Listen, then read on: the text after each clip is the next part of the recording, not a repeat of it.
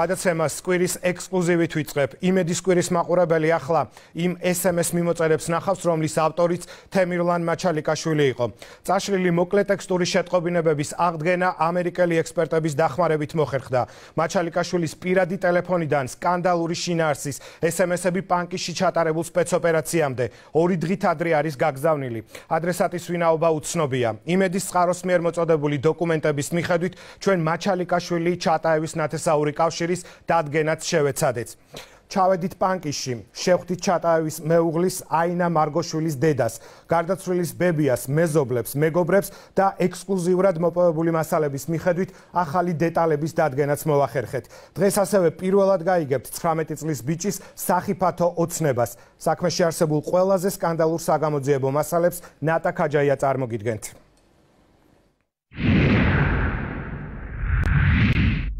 ეს იმ წაშლილი მოკლე ტექსტური შეტყობინებების ფრაგმენტია, რომელიც ამერიკაში ჩატარებული სამართლებრივი ექსპერტიზისას თემირლან მაჩალიკაშვილის ტელეფონიდან აღადგინეს. სწორედ იმ აიფონიდან, რომელიც 19 წლის ახალგაზრდა სპეცოპერაციის ღამეს ხელში ეჭირა. მოკლე ტექსტური შეტყობინებები WhatsApp-ის აპლიკაციითაა გაგზავნილი. ნომრიდან, რომლის ბოლო 3 ციფრი 800-ია. იმედის კვირის მიერ მოპოვებული ჩანაწერები საგამოძიებო მასალებია. მიმოწერა არის ჩეჩნურად, ლათინური ასოებით.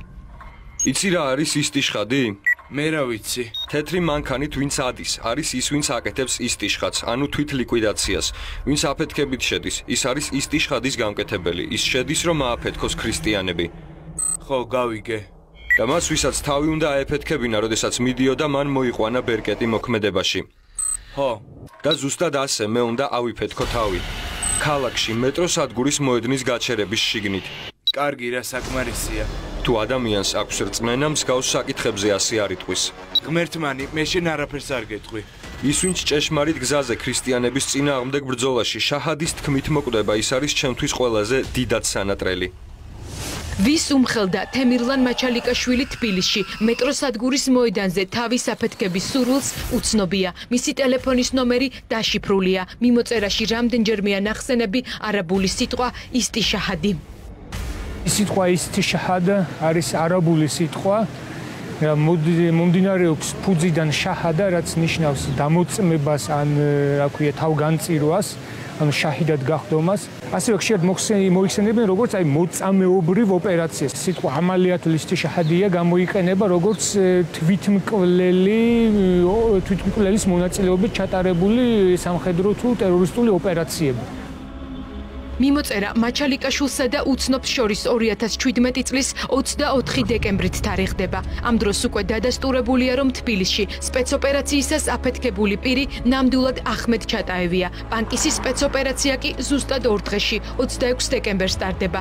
თემირლან მაჩალიკაშვილი, რომელიც თავში მძიმედ დაიჭრა, მკურნალობის კურსს საავადმყოფოში გადის.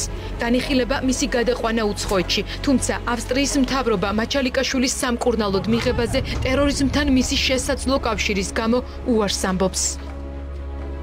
ავსტრიაში ტერორიზმთან კავშირში ეჭვმიტანილის ჩამოყვანა ცხადია უსაფრთხოების რისკებს შეიცავდა. ჩვენ გვაქვს მკაფიო პოლიტიკა ქვეყანაში არ შემოუშვათ ისლამურ სახელმწიფოსთან კავშირში მყოფი პირები.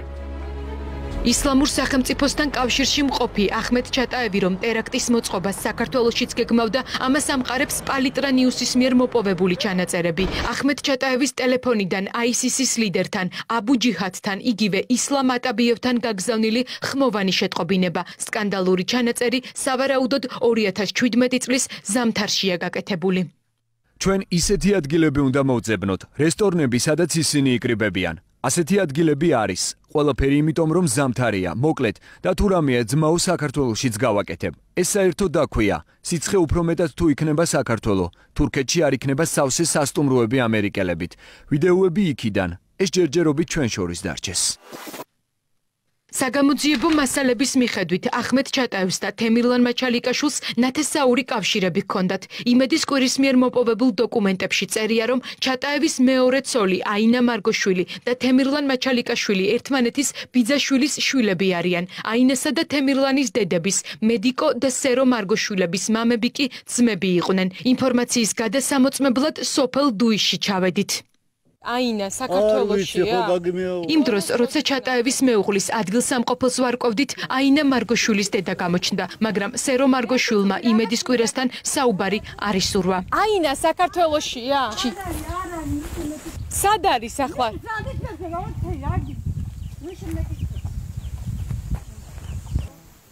ქალბატონო სერო, მაჩალიკაშვილები და თქვენ ნათესავები არ ხართ? მაჩალიკაშვილები და თქვენ ნათესავები არ ხართ? არა, მიბრძანთ, არა, მიბრძანთ. ჩატაევი არ იცნობდა მაჩალიკაშვილს? არ იცნობ. იმედის კვირის კითხვებს პარასკევის დიდი ლოცვის დასრულების შემდეგ პანკისელმა უხუცესებმა უპასუხეს. რამაზ თათაროს ძე მარგოშვილი და მუხმად თათაროს ძე მარგოშვილი არიან თუ არა ძმები? კი. რამაზის შვილი ვინ არის? რამაზის შვილი ისერო არის. სერო. და სერო არის აინას დედა. მუხმადის შვილი არის თემერლან მაჩალიკაშვილის დედა. აიზა მარგოშვილი და სერო მარგოშვილი ვინ გამოდიან ერთმანეთისთვის? ბიძაშვილი. სერო არის აიზას ბიძაშვილი?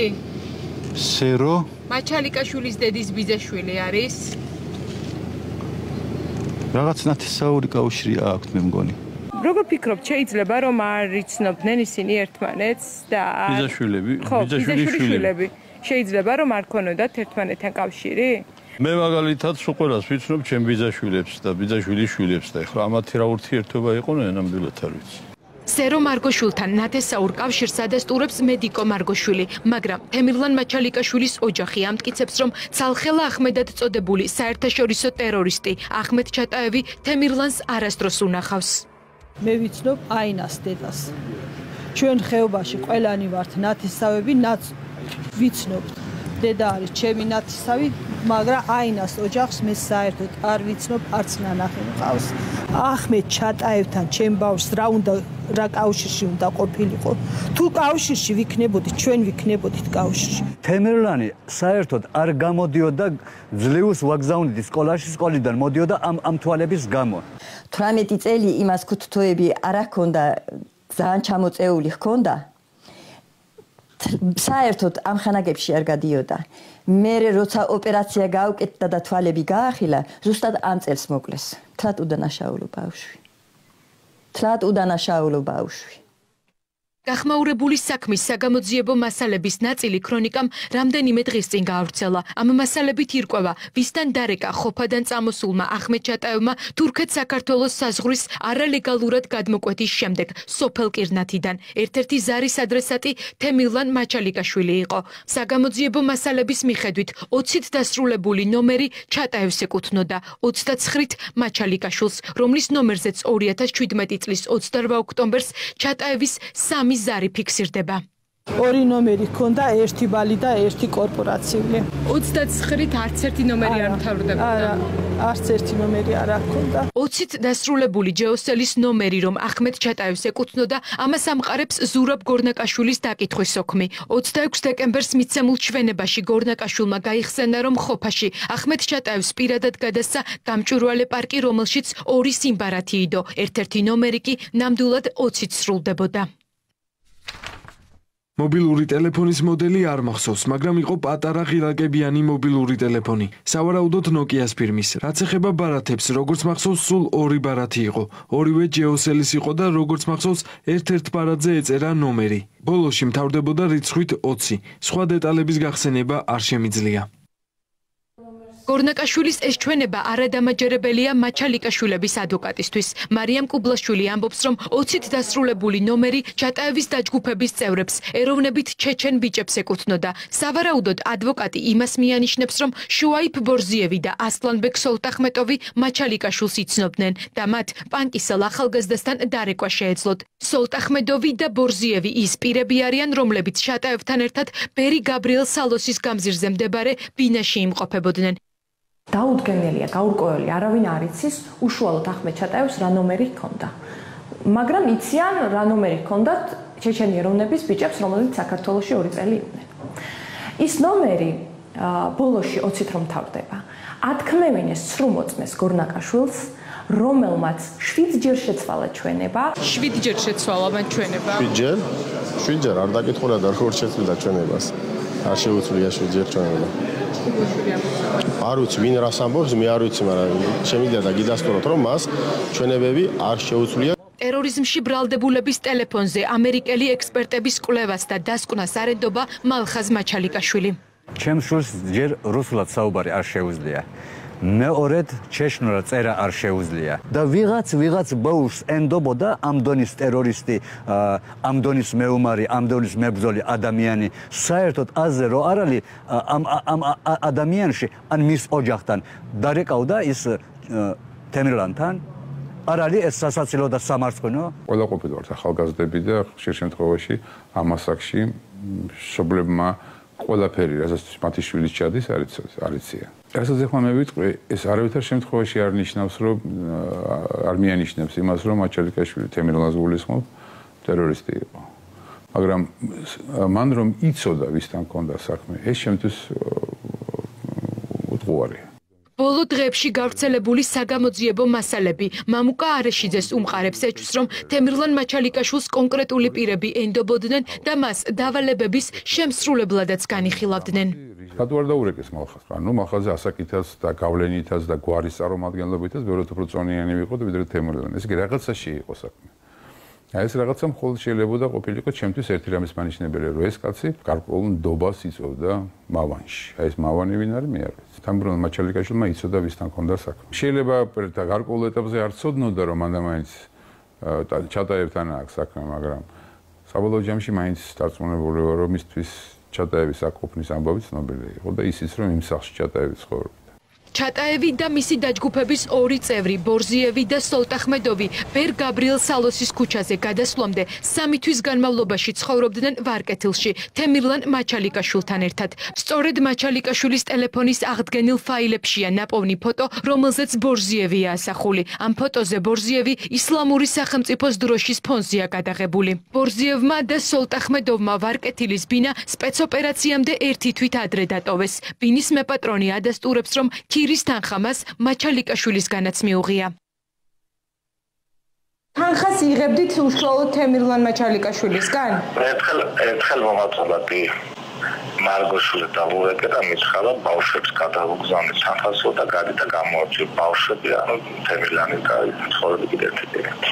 ვარკეთილის ბინა რამაზ მარგოშვილის დაქირავებული იყო. ის ახლა ტერორიზმის ხელშეწყობის ბრალდებითაა დაკავებული და სასჯელს გდანის ციხეში იხდის. მედიკო დუიშვილი იმედის კვირას უყვება, რატომ შესთავაზა მისმა მეუღლემ ბინა უფასოდ პანკისელ მეზობელს. მამასავით იყო თემირლანთან ჩემი მეუღლე. ერთი ოჯახივით ვიყავით. 3-4 თვე მაგათთან დატოვა, რომ ბინის ქირისთვის ცოტა შეღავათი ექნება თუ.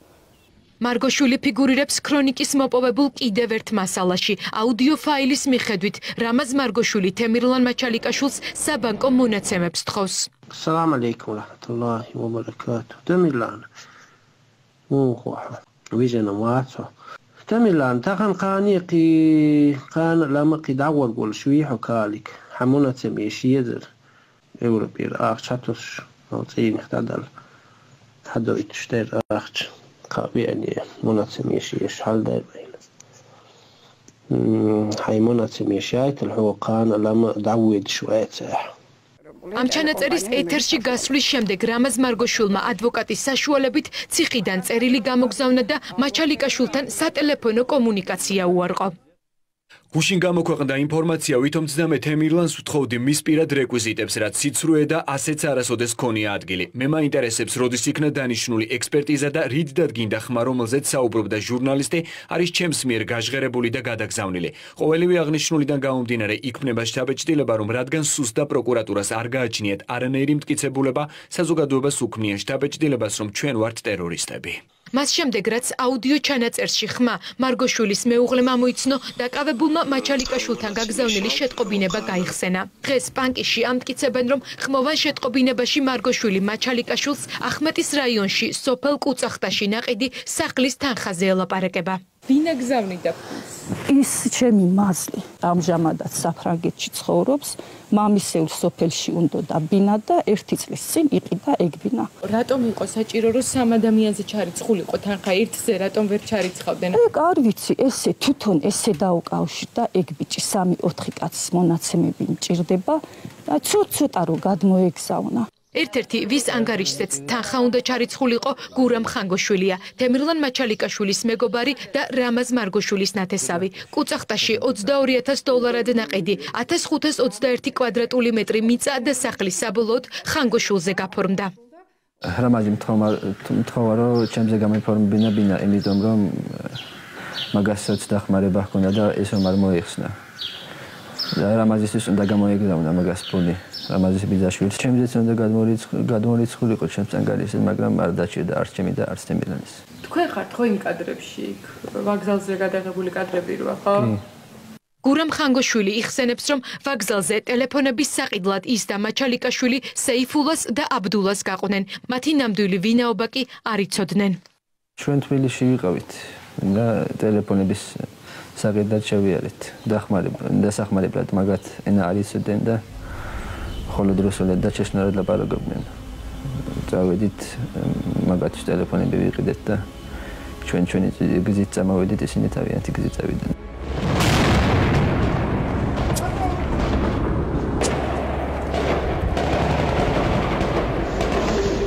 ორზიევი ახლა დაკავებულია. სოლტახმედოვი ნოემბრის სპეცოპერაციის დროს იქნა ლიკვიდირებული. მარგოშვილი ციხეშია, მაგრამ ბრალს არ აღიარებს.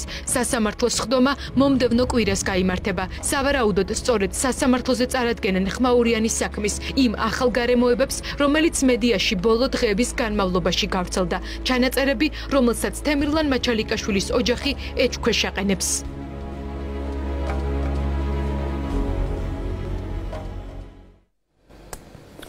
დოკუმენტები, რომლებიც ექსკლუზიურად მოვიპოვეთ, როგორც უკვე ნატამ აღნიშნა, ანუ ჩვენი ინფორმაციით, უახლოეს სასამართლოს ხდომაზე დაერთვება საქმის მასალებს.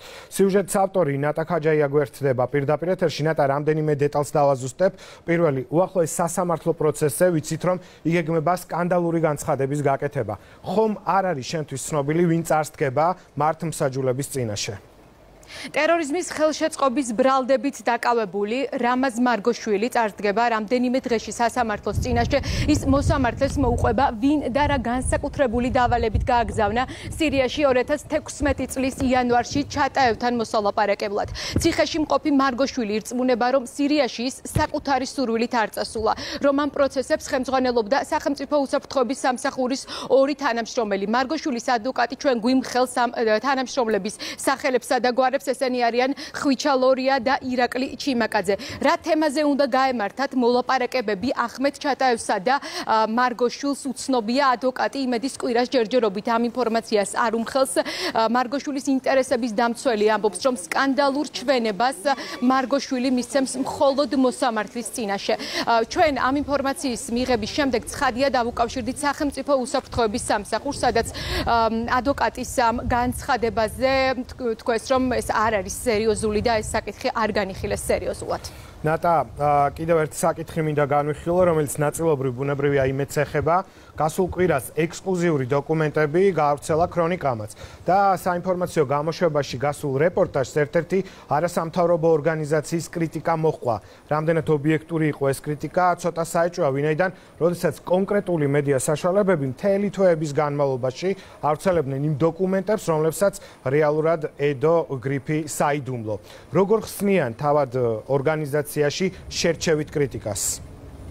ირაკლი, პირველი კითხვა, რომელიც ჩვენ IMC-ის იურისტ სამთა მიქელაძეს დაუსვით, იყო სწორედ ეს შეკითხვა, რომელიც ჩვენ ახლა მე დამისვი. IMC-ში აცხადებენ, რომ ორგანიზაციის მიერ გავრცელებული განცხადება იყო მიმართული და იყო კრიტიკა სახელმწიფო უსაფრთხოების სამსახურის და არა ტელეკომპანია იმედის. რაც შეეხება კითხვას შერჩევითი კრიტიკის თაობაზე, იურისტი მიქელაძე აცხადებს, რომ ისინი არიან მაჩალიკაშვილის ინტერესების დამცველები და თავს ვალდებულად მიიჩნევენ, რომ რეაგირება მოახდინონ ყველა იმ ინფორმაციაზე, რომელიც ვრცელდება 19 წლის ახალგაზრდის შესახებ. თუმცა ჩვენ გვახსოვს, რომ ძალიან ბევრჯერ გავრცელდა ამ საქმესთან დაკავშირებით სხვადასხვა სახის ინფორმაციები, სხვადასხვა მედია საშუალებებით, თუმცა ასეთი რეაქცია არ მოყოლია. Am განცხადების კრიტიკის ობიექტი არ იყო თქვენი ტელევიზია, ამ განცხადების კრიტიკის ობიექტი იყო პროკურატურა და სუსი, პირველი იმიტომ რომ ისინი საქმის მასალებზე წვდომის გარეშე ავრცელებენ სხვადასხვა ფაქტებს სპორადულად, ფრაგმენტულად, ისე რომ ვერავინ ვერ ამოწმებს მათ დასაბუთებულობას და რელევანტურობას. ჩვენ ამ საქმეზე მუშაობთ მხოლოდ თემილან მაჩალიკაშვილის საქმის კონტექსტიდან და მის მიმართ სახელმწიფოს მიერ უფლების დარღვევის პერსპექტივიდან. ჩვენ ყველა მნიშვნელოვან პროცესს ამ საქმეზე ვეხმიანებით. ის ინფორმაცია, რასაც თქვენ ახლა ადარებთ, რომ სპეცოპერაციასთან დაკავშირებით სხვა მედიებზე გაშუქდა, ჩვენ ამ სპეცოპერაციის საქმეზე ზოგადად არ მუშაობთ, მიხვდით? როგორც მოისმინეთ, IMC მოითხოვს სახელმწიფო უსაფრთხოების სამსახურმა გაასაჯაროვოს საქმის მასალები, რომელიც პანკისის სპეცოპერაციას ეხება. მათ აინტერესებთ, რატომ იყო საჭირო ოპერაციის ჩატარება, რა რისკები არსებობდა და ვინ გაისროლა თემირლან მაჩალიკაშვილის მიმართულებით. კიდე კარგი რომ დამატებითი განმარტება შემოგთავაზე IMC-ს, ვინაიდან მე პირადად ვეფერი ვერ გავიგე რეალურად რისი თქმა უნდოდა ამ ორგანიზაციის ხელმძღვანელს. კვირის ექსკლუზივი წარმოგიდგინა ნატა ქაჯაია, მადლობა ნატა და გავაგრძელოთ კვირის სხვა